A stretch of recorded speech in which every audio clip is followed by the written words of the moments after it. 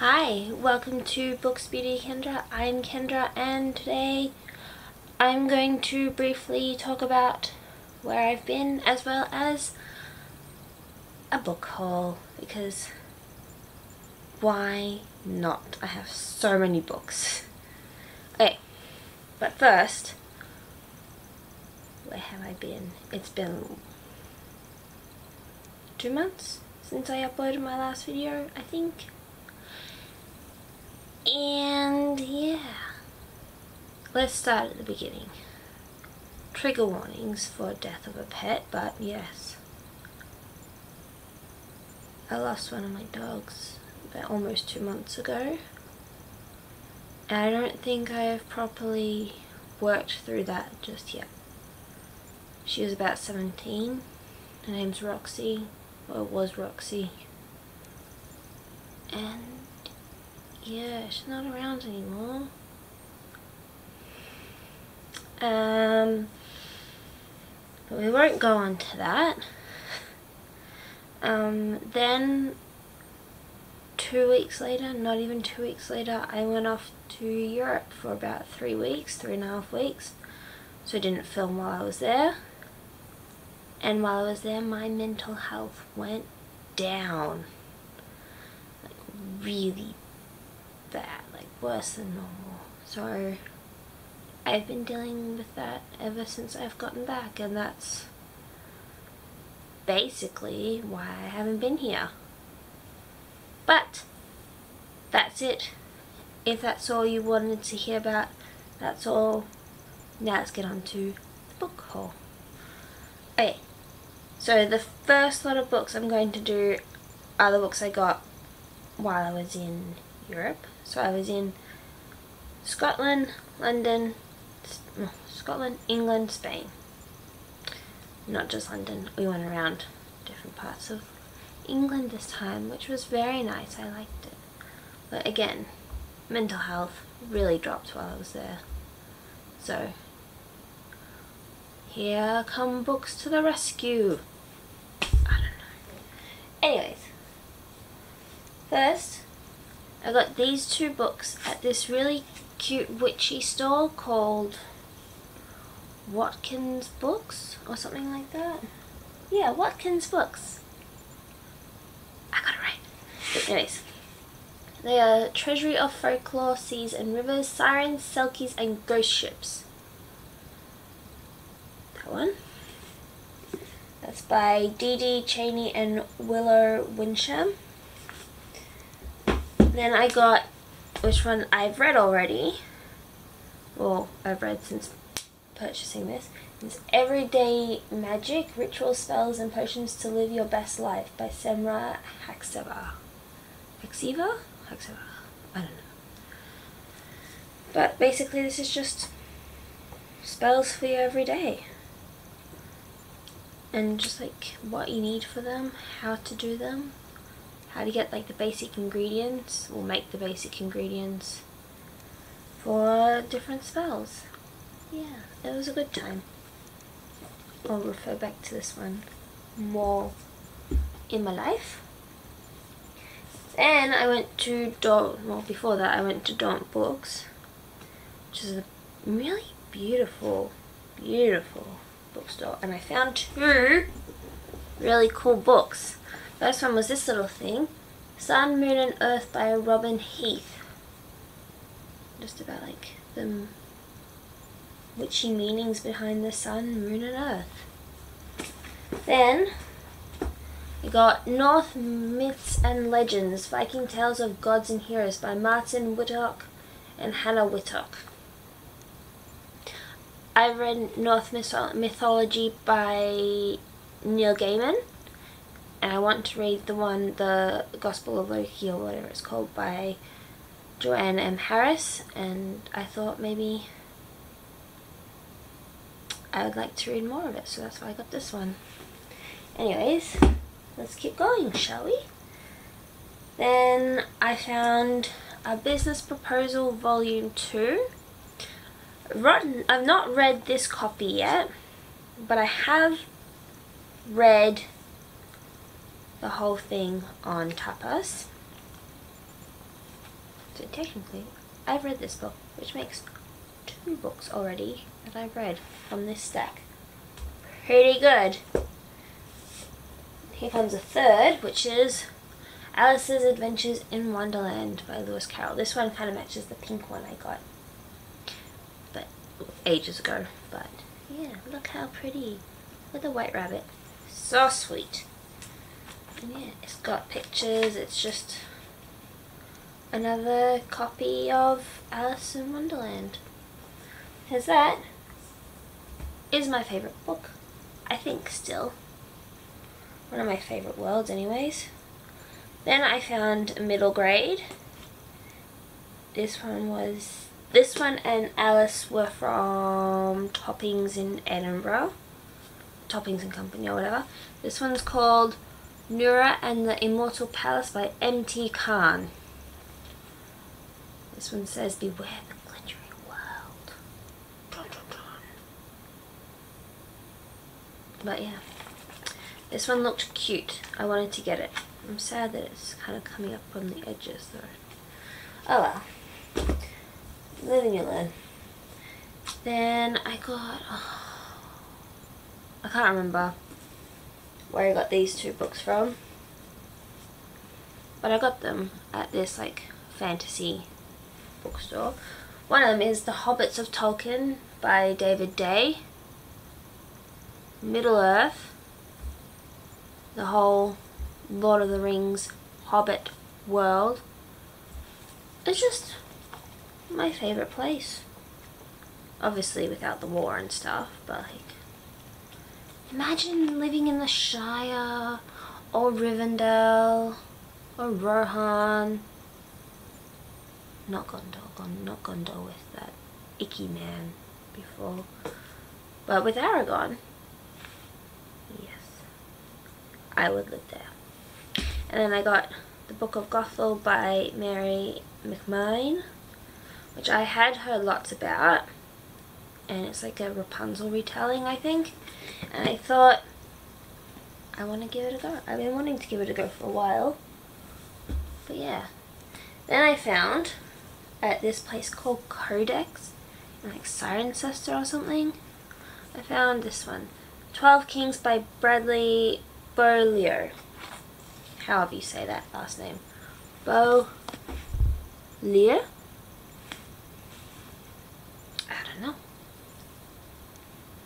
I don't know. But this one's like from 2012 or something. Ridiculous like that. Oh no, not that ridiculous. 2015. It's from 2015. So almost as ridiculous as 2012, but not so bad, not so bad. I'm very excited to read this book. I have never heard anything about this book. And I found it in the shop. And look at those glimmeries. It's very pretty. And I just wanted to try it. Then I caved. And because this one is signed, I got Her Majesty's Royal Coven by Juno Dawson. Look how bright pink this is. Makes me look golden compared to this. Which if you don't know, I'm very pink. I think my skin tone is very pink. Next we'll move on to the special editions, I think. Yeah, we'll move on to the special editions of books that I've mostly already read. Well, I've read 4 out of the 5 books here, including this first one, which is the MinaLima, Harry Potter and the Prisoner of Azkaban. So this is the third one. I've got the other 2. And it's just full of different things. I haven't taken the paper out of it yet though, so I'm not going to show you because I don't want to ruin it. That is a big fear of mine, ruining one of these beautiful books. But yeah, I love this world. The author's done some not great things, but I love this world. This world, like you. Then I got from FairyLoot, oh my goodness, the entire Lunar Chronicles. The only one I've only read about, not even halfway, a third of the way through Winter, but the rest I've read. So Cinder, Scarlet, oh no, Press, Winter, by Marissa Meyer. Meyer? Meyer. I don't know. Looks like Meyer, but I think people say Meyer. Any hoozles. Oh my goodness, nearly fell down. Then we have a book. These are no longer special editions. Then we have a book that I finished literally today and really, really enjoyed so much that I've already I've already ordered the next 2 books in the series so that I can read them very soon, and that is Broken Bonds by J. Bree. I was really put off this book by the cover, not going to lie, but then I read The Crown of Oaths and Curses earlier this year by J. Bree, and favourite book of the year. Favourite book so far. I think it's going to take a real miracle to find a book that's better than that, that's not a reread. Because I did read one that's probably better than that, but it's a reread. So I really enjoyed this. This was like a 4.5 star, maybe 4.75 if I did 0.25 and 0.75 ratings, but it's 4.5 star. And if you ever have trouble rating your books, like I sometimes do, I go through G from Bookrow's core pile system, and basically it's characters, atmosphere, writing, plot, logic, intrigue, and enjoyment. Those are the 7 things you need to base your rating on, and then it calculates it all for you. And it has made, like, rating my books, figuring out, is it a 4-star, 4.5, or has it actually reached that 5-star level?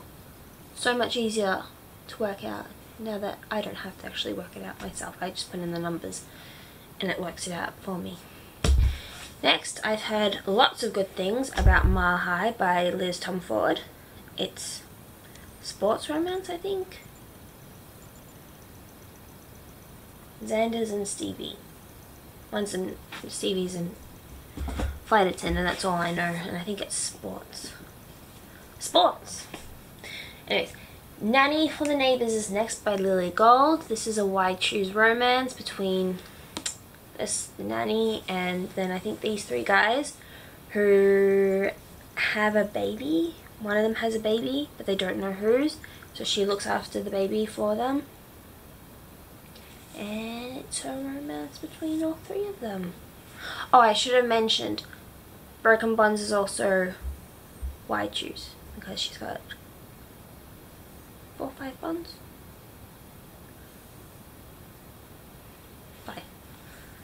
5 bonds that she's destined to be cherished by and loved by, though they're not really showing it at the moment.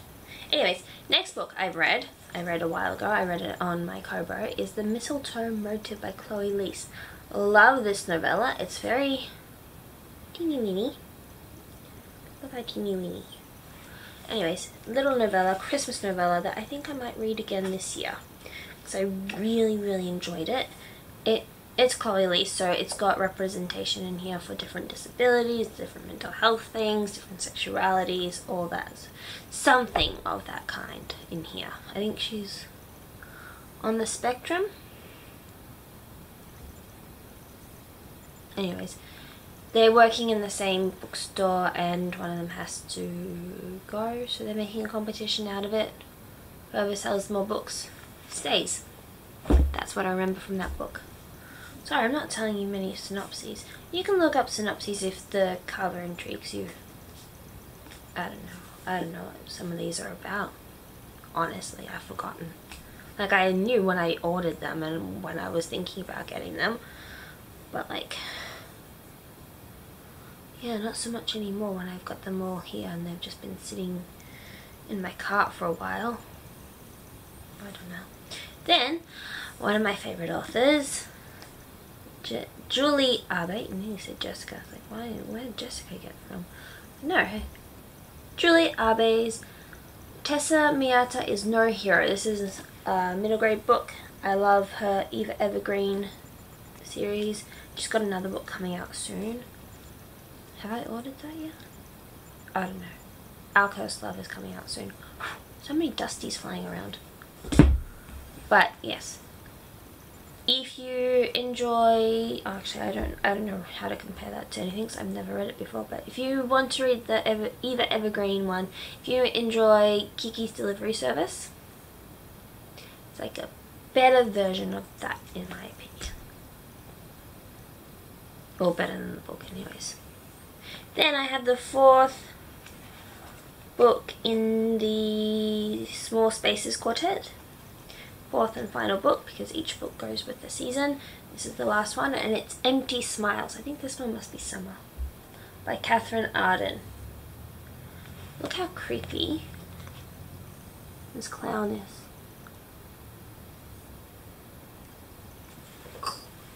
But I'm excited. I haven't read Dark Waters yet, but I think that's because Dead Voices really, you know, creeped me out. Scared me, honestly. Can you help me find my bones? That might not be the exact wording, but it's something creepily similar to that in the book. Anyways, let's go into lighter books rather than that spooky stuff.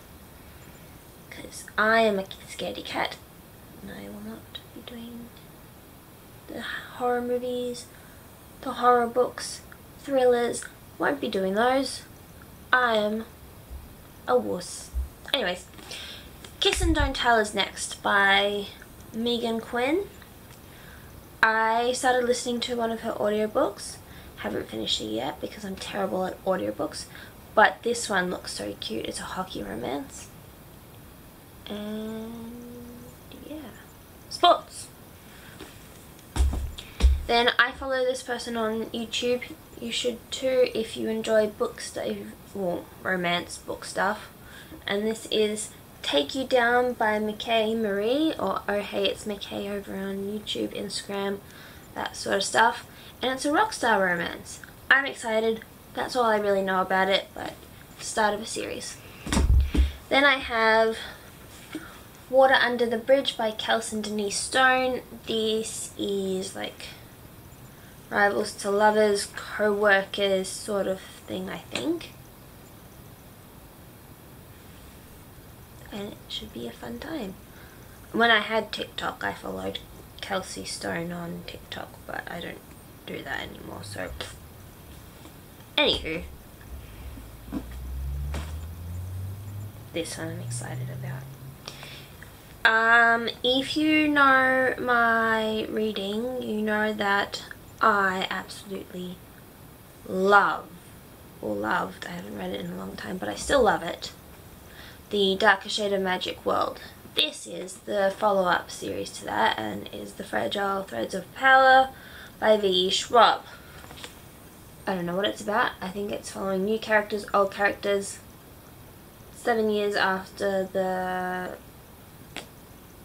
previous series ended. And I'm so excited to jump back into this world. So excited.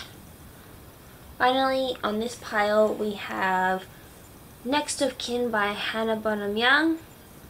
And I think it's about two people who start living together so that they can get custody over different people. Like, I think it's her siblings, and I don't know who he's looking after. Someone. Yeah, her baby sister. And his brother. Baby sister, 15-year-old brother. There you go. They're trying to get custody over those children, and so they have to live together because one has one thing that the other one needs, the other one has another thing the other one needs. Works together. Then, this one I've read, this one I haven't read yet, but I have Given volumes 2 and 3 by Natsuki Kizu. This is just like gay boys falling in love in a rockstar romance. It's a fun time.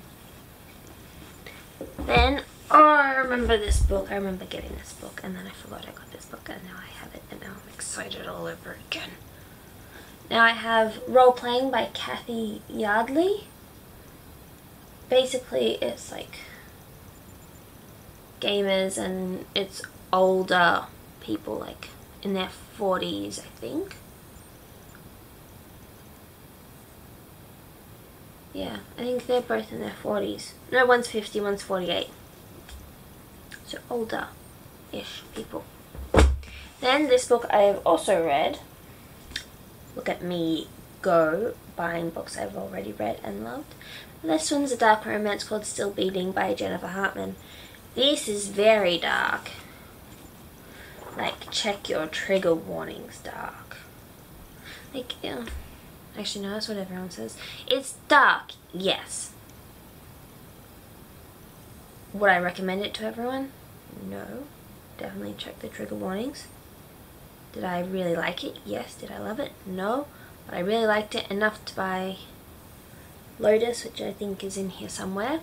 Yeah, I'll get that now, since I mentioned it, to get Lotus, which I think is connected story to Still Beating. But yeah, I'm not even going to mention what it's about, because that is just it's a bit not safe for work to say on the internet. But yes, definitely look at trigger warnings, as I keep saying. Next is Sign of Affection Volume 6. Yes, by Sue Morishita. If you don't know, Sue Morishita is a writing duo, or mangaka duo.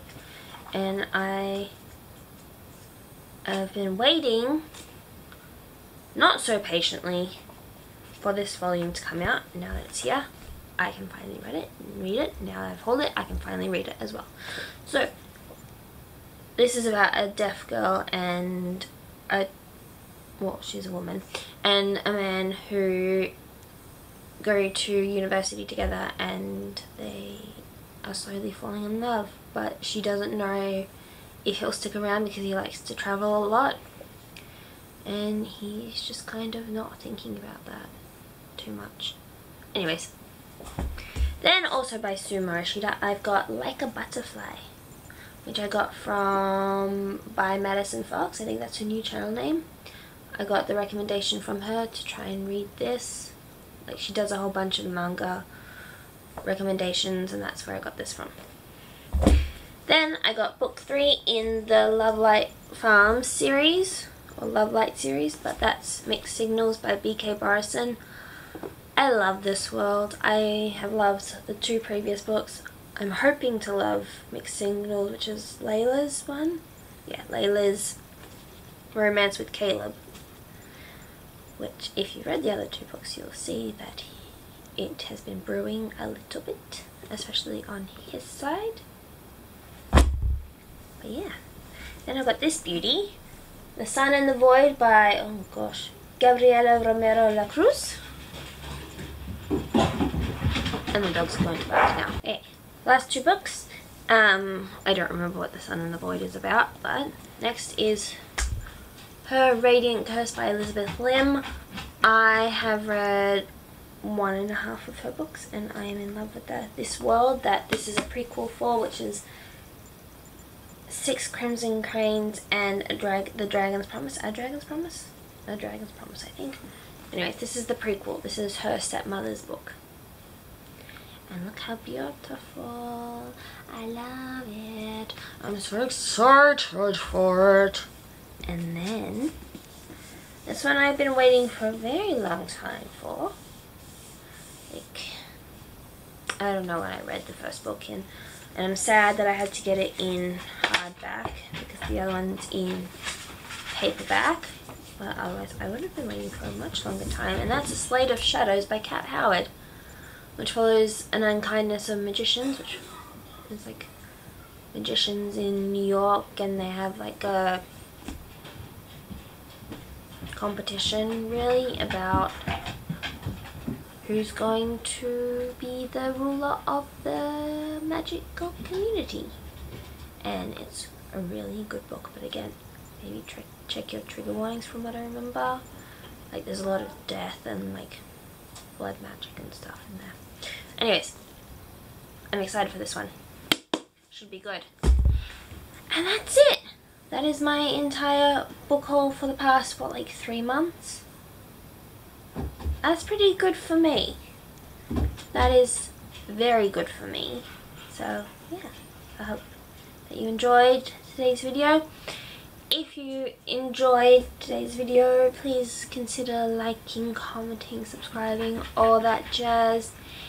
And if you've gotten this far in the video, either comment a book stack emoji or tell me, what are you going to be for Halloween? I went to my first Halloween party last night. I was a 70s hippie. Very cool indeed. And it was a lot of fun. Anyways, and I'm going to just for work do like this. Be spiderwebs. Basically, for work, yeah. So that'll be fun. Alright, see you next time. Bye bye.